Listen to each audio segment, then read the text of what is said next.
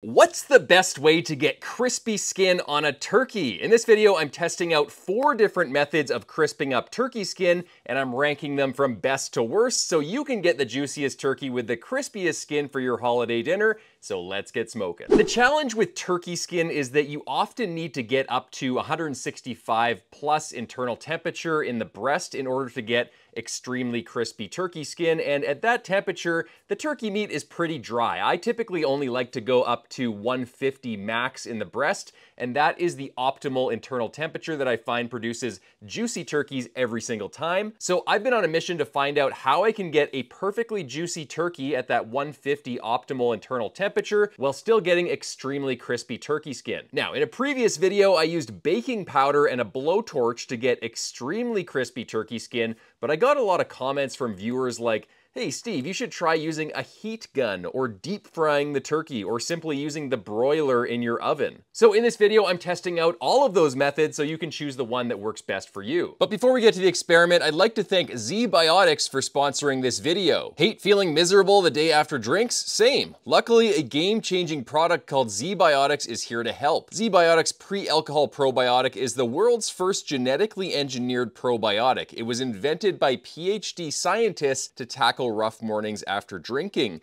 Here's how it works. When you drink, alcohol gets converted into a toxic byproduct in the gut. It's this byproduct, not dehydration, that's to blame for your rough next day.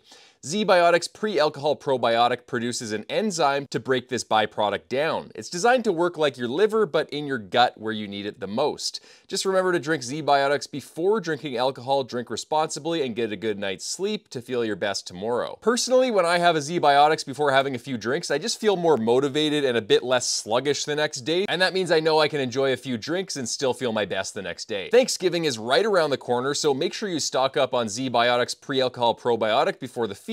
You'll be thankful you did the next day. Go to zbiotics.com/smoketrailsbbq or scan the QR code on your screen right now to get 15% off your first order when you use code SMOKETRAILSBBQ at checkout.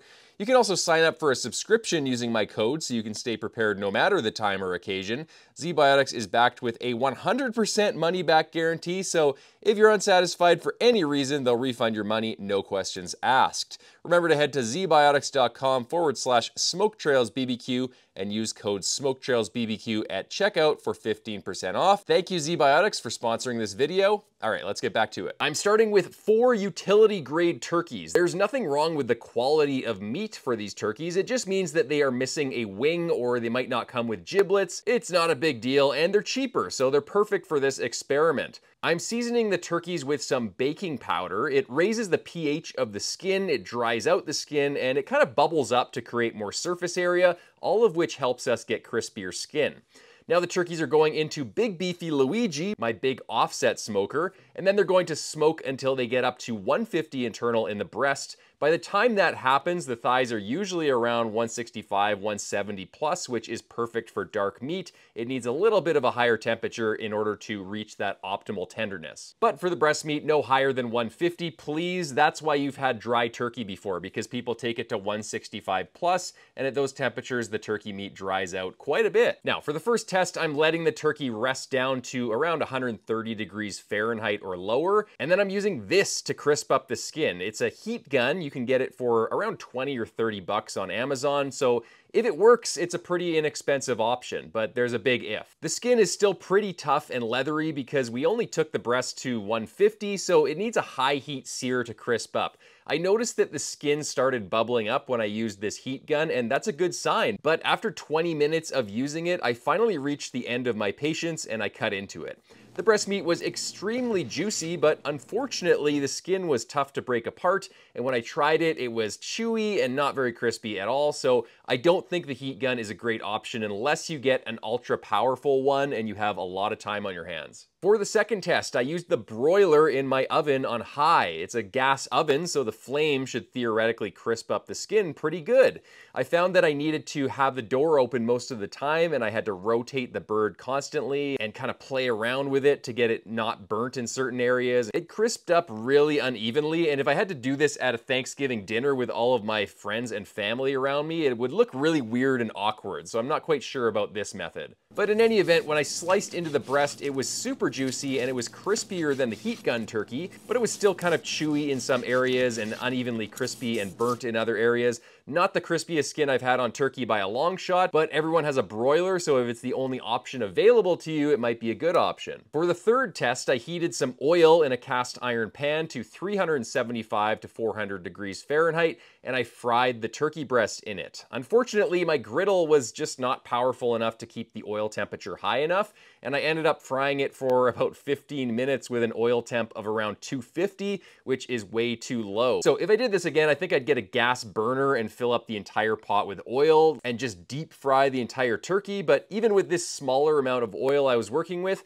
it was still pretty sketchy and I had to be extremely careful. When I cut into the breast, it was very juicy and the skin was pretty crispy. It also tasted just kind of better from being fried in oil. So I think this could be a really good method, and I actually think it could be one of the better methods, if not the best method, if you do it right. You smoke the turkey up to 150, let it rest down probably at around 120 to give a good buffer zone, and then fill up an entire pot with oil outside to 375 to 400 degrees, have a propane burner going to keep that temperature up, and then fry the entire turkey. I think you need some sort of device to actually lower the turkey into that pot, and you need to be extremely careful. Make sure there's not a lot of moisture on the skin so it doesn't bubble up a lot, but you could get really crispy skin doing it that way. That's an experiment for another day for me though. For the last test, I used my Grill Blazer sous vide gun, and this is a premium culinary blowtorch I highly recommend. But if you're looking for a budget-friendly option, you can find propane torches on Amazon for as low as like $20. So this isn't a crazy option to consider. You can see how it crisps and sizzles up the skin almost instantly, but if you're not careful, the skin can rip and tear.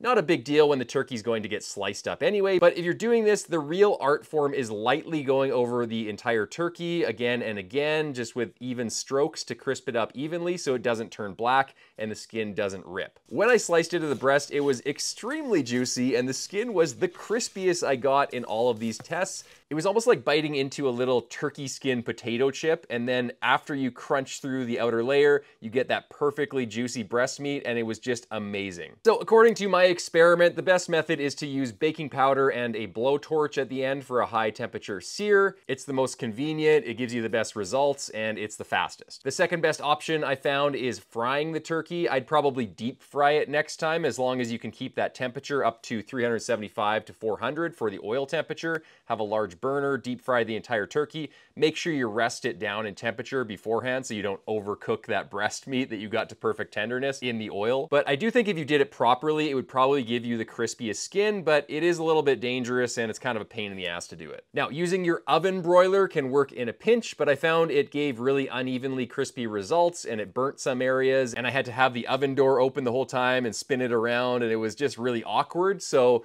it'll work for you in a pinch, but it wouldn't be my first option. And finally, the heat gun didn't really work at all. If you're gonna bother with something like that, you might as well just get a blowtorch. But I'm interested in hearing from you guys. Do you have any ideas for getting perfectly juicy turkey meat and getting extremely crispy skin? Let me know in the comments section below. One of my ideas involves maybe confit the turkey breast side down in a pan in the smoker for the first half of the cook. And I'm hoping that will tenderize the turkey skin and help it render a little bit. And then I'll flip it over and then I can get some high temperature going over it. Maybe I'll use the blowtorch and hopefully that will give me some more crispy turkey skin, but that might be an experiment for the next holiday season. Let me know in the comments section below, and until next time, happy smoking.